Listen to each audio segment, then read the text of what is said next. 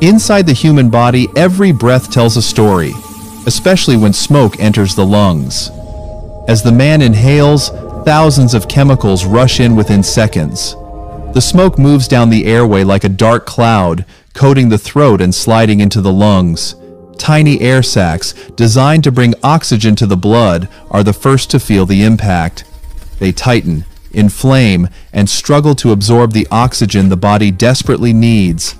Nicotine travels rapidly to the brain, firing a surge of stimulation.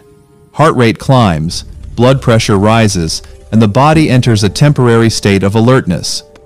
Blood vessels narrow, forcing the heart to work harder with every beat.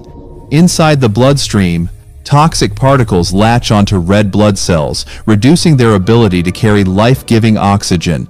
Organs receive less energy. The immune system begins to weaken, fighting a battle it must face again with every cigarette.